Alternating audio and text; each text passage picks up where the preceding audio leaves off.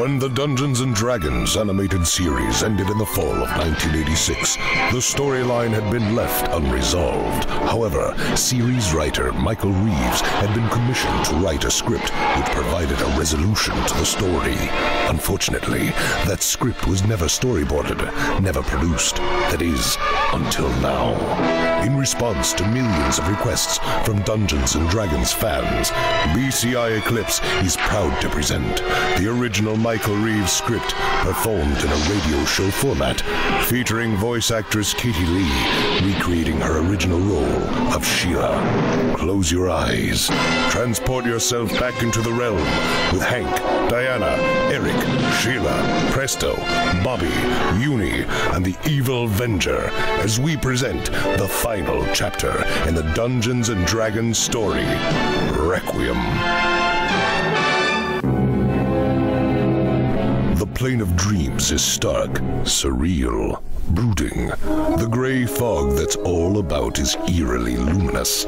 We cannot tell if it is day or night. In the midst of the desolation, Dungeon Master steps forward.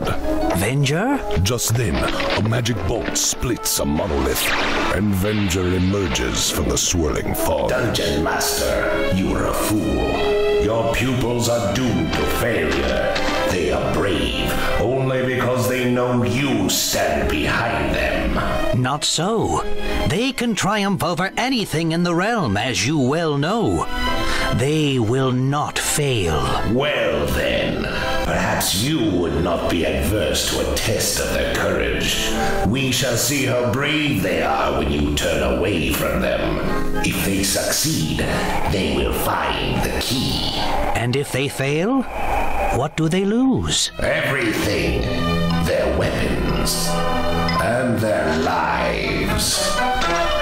So be it. Meanwhile, on the moors, all 7 heads of an enormous hydra lash out as Bobby, Hank, Eric, Diana, Sheila, Uni, and Presto all run for their lives across a swamp. The hydra's in hot pursuit. Look out! Watch that head! Look out!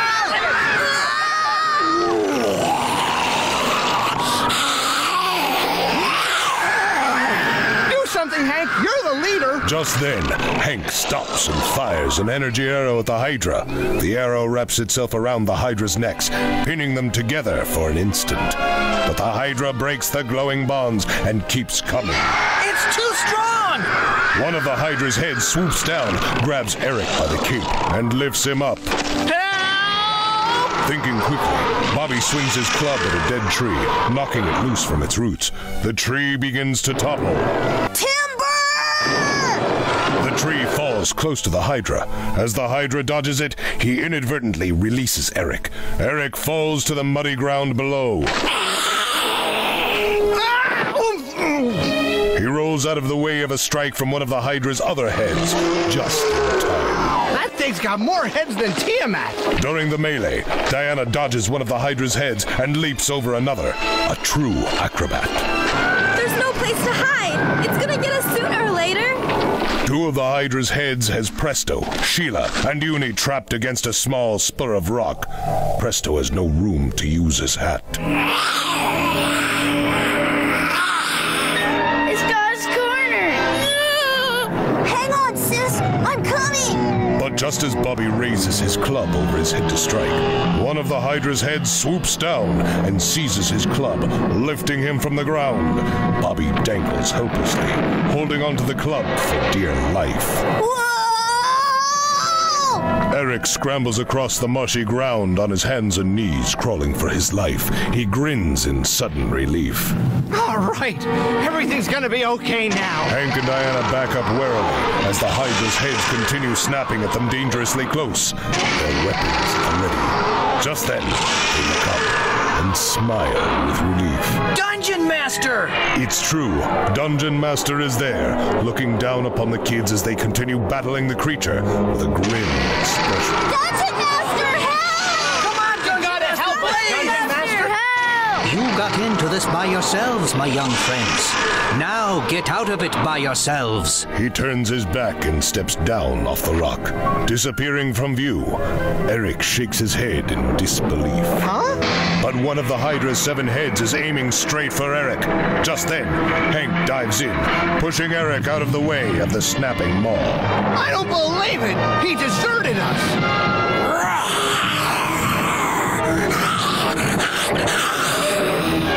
We'll worry about that later. If there is a later. Hank fires 3 energy arrows, still trapped by the Hydra's heads. Presto, Sheila, and Uni fear for their lives. But one of Hank's arrows strikes the rock wall beside them and splits it in 2, allowing them to escape through the middle of it. Still dangling from one of the Hydra's beaks, the second arrow strikes the club and knocks it free of the beak's grasp. Bobby lands safely and runs to freedom.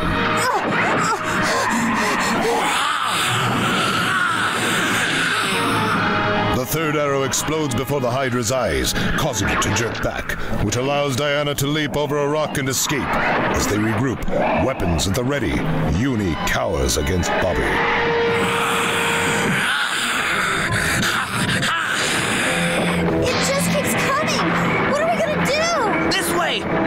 The kids run through the marsh, tripping on roots and patches of mud, splashing through odorous, noxious pools, getting their clothes caught on bushes. Their faces are full of fear. The Hydra is right on their heels as they run for their lives. Hank leads the group towards a nasty, slimy green bog. Get ready! The kids reach the very edge of the bubbling bog. Now! Scatter! The kids break off to either side, running along the edge of the bog. The momentum achieved by the large, clumsy Hydra cannot be stopped. It blunders into the middle of the bog with a tremendous splash. Mud and slime flies everywhere. The Hydra flounders helplessly as it slowly sinks into the murky depths of the bog. Well out of the Hydra's reach, the kids regroup at the edge of the bog, tired, mud-spattered, exhausted. We did it! We're still alive! Yeah, no thanks to Dungeon Master. At a crossroads in the salt flats, the 2 suns are low in the sky, turning the flats into a brilliant crimson. The kids find themselves at a fork in the road, though neither road looks appealing. The east fork appears to be better traveled.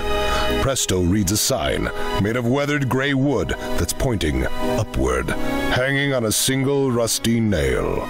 According to this, the Flame Mountains are that way. Bobby picks up a second sign which has fallen to the ground.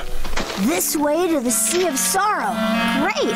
Which road leads where? Who cares? It doesn't matter. I can't believe he would just abandon us like that. Eric starts down the eastern fork, but Hank carefully examines one road and then the other. We go west, Eric. Why? It's downhill. We're more likely to find water. The other way's a better road. Might lead to a town. I'm the leader, Eric. You said so before, remember? But Eric steps up to confront Hank face to face, locking gazes. I was under a lot of pressure then. Maybe I see things clearer now. Maybe it's time we had a little election. What do you say, Presto? Well, the eastern road does look better. Yeah? Well, I think the west road looks better. Now, wait a minute, Bob. Keep out of this, sis. You're always How come you're always right and I'm always wrong? Hold it! Hold it! Come on. We all know what this is really about. We're not mad at each other. We're mad at Dungeon Master. I don't know what to tell you except that it's getting dark. We'd better find a place to camp. You want the point, Eric? You got it. Lead the way. Looking resentfully at Hank, Eric turns and takes the eastern fork. The others follow. Hank is the last one to go and brings up the rear. Later at the Sea of Sorrows, a pile of driftwood is ignited by one of Hank's energy arrows, turning it into the flames of a campfire.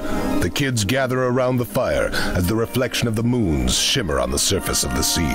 Maybe it wasn't really Dungeon Master. It was him. Do you think I wouldn't know him? This whole realm is a dungeon, you know that? And we're all prisoners. We thought Dungeon Master was our friend, but it turns out he's just another guard. What are we gonna do now? If Dungeon Master's abandoned us, who's gonna help us? I will help you. Recognizing the voice, the kids leap to their feet in an instant, weapons ready. They stare into the darkness that surrounds the fire. Venger steps out of the darkness into the flickering firelight. He holds out his hands in a gesture of peace. Be at ease, my young enemies. I shall not harm you. Move very slowly, Venger. So Dungeon Master has finally shown his true colors. Have you never wondered why his advice always led you into battle and never back to your world? It has been convenient for you to see Dungeon Master as good and me as evil. But things are not that simple. I have granted you your lives before. Aid me now, and I shall grant you your dearest wish. I will send you back to your own world. As Venger gestures toward the campfire, the flames blaze up, forming a miniature portal in which the amusement park appears. The kids stare longingly at it. Far to the south lies Realm's Edge. There you will find a cenotaph, an empty tomb. Within it is a key, which you must cast into the abyss. Do this, and you will go home. You have my word. The flames blaze up again, higher than ever. When they die down, Venger has vanished. Hank fires an energy arrow into the sky in a gesture of defiance. It explodes above them like a flare, casting an eerie light. Forget it, Venger! No way we're working for you! Wait a minute, Hank. What choice do we have? Dungeon Master's abandoned us. Venger, he may be our only ticket home. I think Eric's got a point, Hank. Venger's ruthless, but he's got a code. I believe him. So do I. All I want is to go home, and I don't care who's responsible for sending us there. You guys can't be serious. You know Venger's bad news. Eric, we gotta stick together. Why, Hank? We always stick together and it hasn't gotten us home. You guys can go do what you want, but we are going after that key. Eric turns and leaves the campsite. Presto hesitates for a second, then follows him. Bobby, won't you change your mind? I think you're making a mistake, Sheila. Sheila turns and runs into the darkness after the others. Hank, Bobby, Diana, and Uni watch her go. Later, further down the seashore, an ancient galleon is wrecked there. Sails hanging in tatters, salt stains glittering in the moonlight.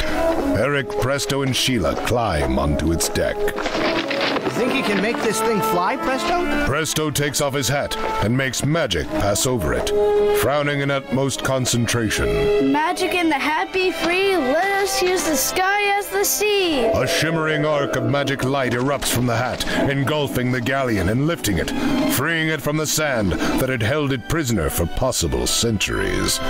The ship rises, the remnants of the sails flap uselessly. Are we doing the right thing, Eric? I don't know, but we're not turning back. Back at the campsite, Hank, Diana, Bobby, and Uni watch the silhouetted ship sail across the three moons. We've got to get to Realm's Edge first. Somehow. Just then, a huge bronze dragon lands at the water's edge, its wings spraying foam and sand. Bobby raises his club. Just what we need! More problems! Wait, Bobby. That's a bronze dragon. It might help us. The bronze dragon carefully watches Diana as she steps forward, her staff raised. She taps it gently on the horns with her staff. With a snort, the dragon lowers its head. All aboard. While the unsure Uni huddles between two of the dragon's huge dorsal plates, Diana sits behind the horns of the enormous beast. I hope you know what you're doing, Diana. So do I. And with another tap on the dragon's horns, the wings of the great creature lift them all into the night sky. The bronze dragon flies after the shrinking form of the galleon. Later, in the west, the two suns are rising. Diana, Bobby, and Uni are asleep, curled up in the hollows between the plates on the bronze dragon's back. But Hank is still awake, standing alertly, still watching the galleon, which is miles ahead. Diana awakens. You should get some sleep. Why do you think we're here, Diana? In the realm? I always thought it was to defeat Venger. Yeah, so did I. But I'm beginning to wonder. Maybe Venger's right about one thing. Maybe things aren't that simple. Hey, look! Bobby stands atop one of the bronze dragon's plates and points ahead as they approach a range of mountains, which consist of active volcanoes. Curtains of smoke and ash hang over bubbling cauldrons of lava. Incandescent fountains shoot up. None of the peaks are in the throes of a major eruption, but altogether, they present a dangerous gauntlet to run. The galleon weaves its way through the deadly peaks. Eric looks over the side and gulps as they pass very close to a lake of fire. Hey, we're slowing down, Presto! Presto removes his hat and shakes it furiously, trying to dump more magic out of it. I think my spell's running out of gas. They're gaining on us! The bronze dragon quickly approaches the flying galleon. Stop, you guys! Please! No way! This is our last chance to go home! Have it your way. Hank pulls back an energy arrow, but Diana grabs his arm. Hank, what are you doing? I'm gonna force them down. Hank fires his arrow, but Eric raises his shield, and the arrow ricochets off it harmlessly. But the arrow plunges straight down into the seething molten rock, setting off a tremendous eruption. A rain of fiery fragments showers down on the deck of the galleon, setting the bits of sailcloth aflame. Glowing clouds surround the ship. Sheila and Presto crowd under Eric's shield as chunks of brimstone bounce off it. Hank, what have you done? Red-hot boulders are hurled from the volcano's crater. The entire side of a neighboring peak blows out, sending out a deadly cloud of incandescent gas and powdered stone directly toward Bobby, Hank, Diana, and Uni. As the bronze dragon deftly attempts to avoid the cloud, it continues toward them like a rolling black wave. It's too fast for us! Diana grabs her staff and gently taps the dragon under the jaw. Go up! Up! The bronze dragon swoops up, higher, higher. The boiling crest of vaporized rock just barely misses it. As the flame mountains in the distance paint the sky a baleful red, rivers of lava glow along the horizon. The exhausted bronze dragon lands at last. Hank, Diana, Bobby, and Uni disembark and bid the bronze dragon farewell as it flies off. They didn't make it, did they? Sure they did. They've come through tougher spots than this. Hank? I'm sorry, Bobby. It was my fault. What do we do now, Hank? The volcanoes won't let us go back. We'll have to go on. To Realm's Edge. They look off and see the plains which rise for a considerable distance, then ends at the edge of a cliff which stretches in either direction as far as they can see. At the edge, barely visible, is the cenotaph, a lonely, crumbling tower on the edge of the world. But in another part of the plain, Eric, Sheila, and Presto are picking their way over the cracked black lava plain. The wrecked and smoldering galleon is behind them. Sheila scrambles to the top of a large slab and looks from side to side. Bobby? Bobby! Any sign of them? Nothing. They must have been... It's not your fault, Eric. Oh, yeah, right. Somebody else used my shield to bounce a flame arrow into a volcano. If you hadn't gotten your magic hat to bail us out, our gooses would be charcoal now. Come on. The least I can do is find Venger's key and get you two home. At Realm's Edge, the cenotaph rises skyscraper high on the edge of a cliff. Two figures are barely visible atop it, Venger and Dungeon Master. You will lose, old man. Their desire to return to their home is stronger than anything else. Without your support, they will crumble. Their courage will not fail them. They will do what has to be done. From atop the cenotaph, Venger and Dungeon Master watch the two groups of kids make their way slowly to the tower from opposite sides. The rough terrain hides each group from the other. We shall see. That which is in the cenotaph will test their courage. At the entrance of the cenotaph is a huge door in the shape of a dragon's head. The open jaws framing the entrance. Hank, Diana, Bobby, and Uni stand before it. We're here. Now what do we do? I don't know, Diana. I think we've gone as far as we can go. I guess I've led us straight to disaster. But just then... Hey, look at the bright side. You beat us here. Eric! Bobby! Boy, am I glad to see you. I'm so glad. Oh, look at you. I thought you were goners. Haven't aged at all. Out of that. I'm sure glad you guys are okay. Now all we have to do is get the key and we can go home. You're not still planning on that, are you? You bet we are. I want to sleep in my own bed tonight. Eric, you're already sleeping and dreaming if you think Venger's gonna follow through on his promise. If there's even the slightest chance. Forget it, Eric. Nobody opens this door. That's what you think. Presto, show him. Well, okay. Presto takes off his hat and aims it at the door. A bolt of magic force erupts from the hat, surprising even Presto himself. The force of one of the bolts batters through the cenotaph's door, splintering it into a million wooden shards. Another bolt has trapped Hank, Diana, Bobby, and Uni in its coils. That's 3, Presto. You're on a roll. By the time Hank, Diana, Bobby, and Uni have freed themselves from the magic bolt, the others have fled from sight. We've got to stop them. They're playing right into Venger's hands. They run into the cenotaph after their friends. Meanwhile, Eric, Presto, and Sheila have already entered a huge empty chamber. As they start up the adjoining stairwell, an energy arrow bursts in the air ahead of them, bringing them to a halt. The 3 look back and see that Hank has another arrow drawn. Don't do it, Eric. How you gonna stop me, Hank? I don't know, but neither of us want to find out. Suddenly the tension is broken as the floor shakes with a deep rumbling. What was that? The rumbling continues as the floor cracks beneath them. Through the cracks flow viscous, jelly-like streams of translucent protoplasm. The streams head directly for the kids. Get off the floor! Quick! As the kids head for the stairwell, the goo takes the form of a huge amoeba-like creature. It surges after them, almost flowing over Uni's front hooves. She dances back wildly to avoid it. What is it? Whatever it is, it knows what we are. Lunch! Yeah?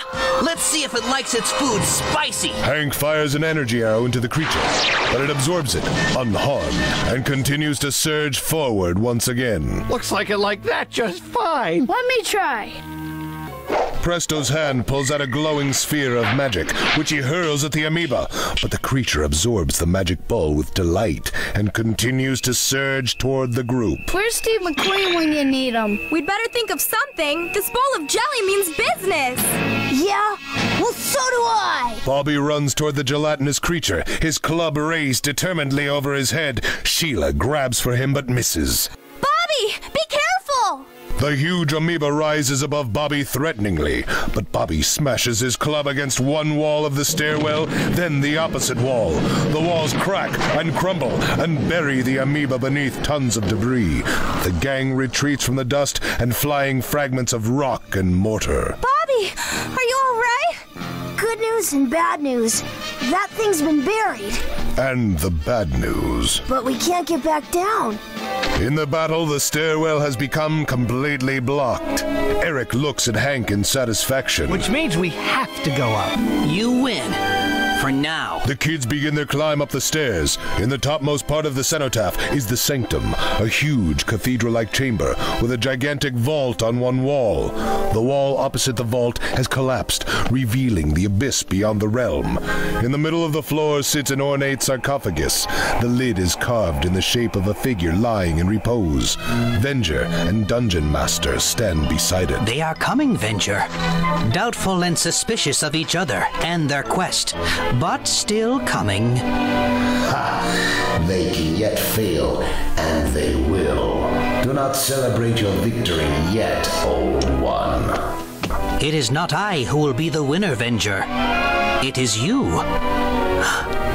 They are here. The kids, led by Eric, enter the sanctum. Venger and Dungeon Master have vanished. So this is it? Doesn't look like much. Diana points toward the broken wall and the abyss that lies beyond.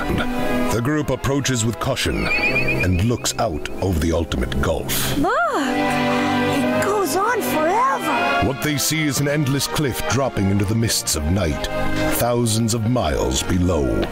Stars twinkle in the depths. Barely visible are several continent-sized pillars that support the realm itself. Sheila moves away from the awesome sight and approaches the vault. Amidst all its ornate majesty is a keyhole. There's a keyhole here. This is a door. Presto steps up to the sarcophagus and looks at the face of the figure carved on its lid. Look, on the lid, it's... The figure is that of a man in warrior's garb, arms crossed on his chest. His face, though noble and serene, is lacking the fangs, horns, wings, and other accoutrements of evil. It is unquestionably that of... Avenger! I don't get it. Who'd want to make old Hornhead look good? Only one way to find out. Open it. The kids all line up on one side of the sarcophagus and push at the heavy stone lid. The lid moves slowly to one side, revealing the interior. It is empty, save for one thing. An ordinary brass key lying at the bottom. Eric reaches in and grabs it. We've got the key. Now all we've got to do is throw it in the abyss, and we're home free! Don't you get it yet? We'll never get home by trusting Venger. Out of my way, Hank! No, I'm right about this. I know it. As the two raise their weapons in an apparent face-off, the kids are suddenly thrown off their feet by the shattering of the floor next to the sarcophagus. Again, the giant amoeba rises from the floor. Its tentacles lash out in all directions. The kids scatter to avoid them. Oh, no! Still holding the key, Eric is hit by one of the tentacles and knocked to the floor. When he lands, he ends up near the edge of the abyss. He looks at the key, then into the abyss, then raises his hand to throw it in. But Eric's hand is stopped by Hank's. No! Let me go! Meanwhile, Diana has raised her staff in defense against the lashing tentacles of the giant amoeba. But one of the tentacles wraps itself around Diana's staff and pulls her toward it. Presto holds his hat before him, causing it to glow. But before any magic can emerge, one of the amoeba's tentacles wraps around the hat, closing it and seizing Presto's arms. Presto is lifted off his feet. He dangles helplessly in the amoeba's grasp. Hey! Both Hank and Eric are on their feet now, continuing their struggle, both holding on to the key. Hank's back is to the abyss. Let me do it! You want to be a prisoner here forever? Eric, remember what you said about this whole realm being a dungeon? I think you were right. We're all prisoners here, including Venger. And this is the key. Elsewhere in the sanctum, Uni is backed up into a corner. A tentacle wraps around her and lifts her up. Sheila flips her hood up over her head as another tentacle reaches for her. She becomes invisible, but the amoeba apparently uses senses other than sight to track its prey. A tentacle wraps around Sheila's invisible form. Her cloak falls away and makes her visible again. She is lifted, kicking and screaming off the floor. Bobby, backed into another corner, is swinging his club to keep the amoeba at bay. He sees his comrades in trouble. Sheila! Uni! He raises the club over his head and slams it down on the floor, sending shockwave ripples through the stunned amoeba, causing it to drop Sheila, Uni, Diana, and Presto.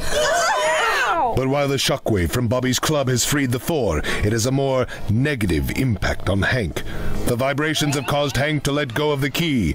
Hank drops his bow, staggers unevenly backward toward the edge of the abyss. He tries to regain his balance, but it's no use.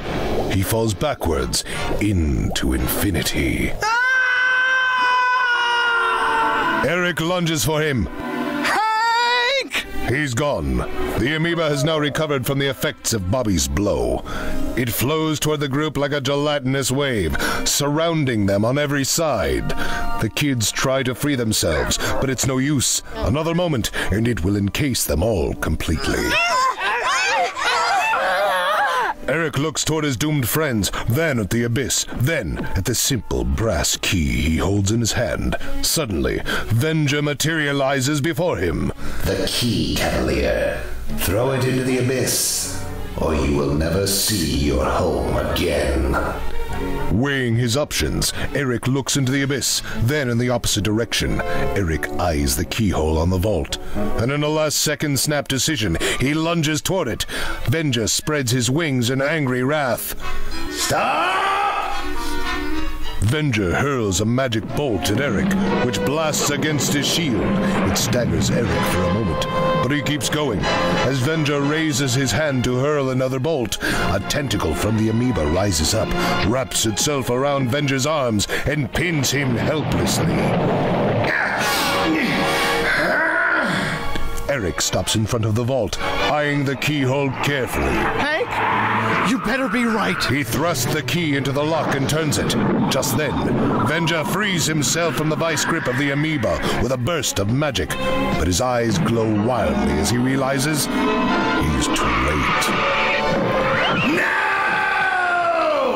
The massive door on the vault swings open. A cascade of light bursts forth, so brilliant it causes Eric to stagger backwards. And as the amoeba is finally about to make the gang his meal, a burst of brilliance washes over the creature. It shimmers and vanishes, dropping the exhausted kids to the floor. Venger is helpless against the wave of glistening magic which utterly engulfs him.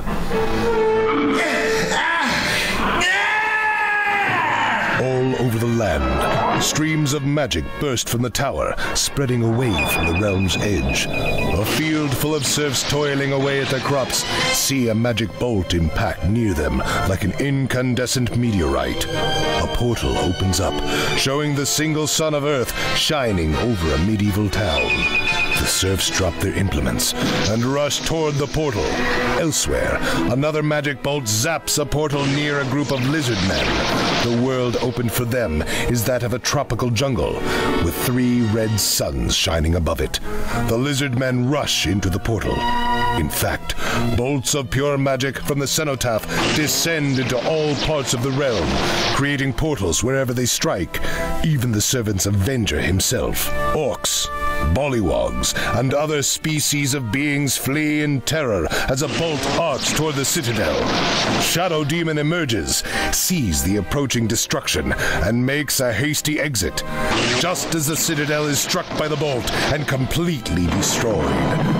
Back in the sanctum of the cenotaph, Eric sits dazed before a huge empty vault. The group runs to Eric and helps him to his feet. Did you see that? You kidding? We were ringside. Looks like Hank was right. Hank! The kids rush to the edge of the abyss and look down, fearing the worst, but they smile in relief. Well, don't just stand there. Hank hangs onto the jagged rock that dangles over the abyss. Get me out of here! Diana extends her staff to Hank. It glows as he pulls himself up, hand over hand. He takes his place beside his friends, but something grabs their attention. Still wrapped in the luminous spell, Venger is transformed. Before their very eyes, he changes into the noble, majestic figure whose likeness is carved on the sarcophagus. He looks down at himself in disbelief. I was right. Our mission in the realm was not to defeat Venger. It was to redeem him. Venger approaches the kids, but just then, a burst of prismatic light appears and forms into that of Dungeon Master. He looks at Venger. He is pleased. Venger kneels before him.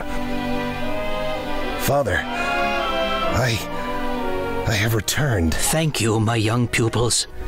You have done the one thing it was not in my power to do. You have returned my son to me. You're Venger's father? There's not a big family resemblance. Thousands of years ago, I chose to follow another master, one of evil. I imprisoned in the cenotaph all that which Dungeon Master had given me. And now, you have set me free. Dungeon Master raises his hands, and one final bolt of crackling magic streaks from the vault, impacting near the kids and creating a portal. With wide eyes, they look inside and see the amusement park. As you have given those trapped in this realm their freedom, I can do no less for you. You are free to return to your world now if you wish, or you can stay here in the realm. There is still much evil to be dealt with, and many adventures yet to be had. The choice, my children, is yours. The kids look at each other, grinning, tears of happiness in their eyes, ready to make their greatest decision of all. They survey their newly transformed surroundings, the realm's edge, majestic mountains, and puffy clouds. Even the incredible vista of the entire realm itself, with its myriad lands and life forms, its joys, its dangers. Though it's a new realm now, it still is, and always will be, the realm of Dungeons and Dragons. Dungeons and Dragons Requiem was written by Michael Reeves, additional narrative embellishments by Wally Wingert, voice direction by Chuck Garrick, Daniel Roebuck, Wally Wingert, and Katie Lee. Dungeons and Dragons Requiem featured the voice talents of Katie Lee as Sheila and Bobby, Wally Wingert as Hank, Uni, and Dungeon Master, Daniel Roebuck as Eric, Buster Roebuck as Presto, Laura Lee as Diana, and Neil Kaplan as Venger. Engineering by Nathan Milisavljevic and Chuck Garrick. Production support by Lindsay Byrne. Dungeons and Dragons Requiem was recorded before a live studio audience at Voice Tracks West in Studio City, California. This is your announcer speaking.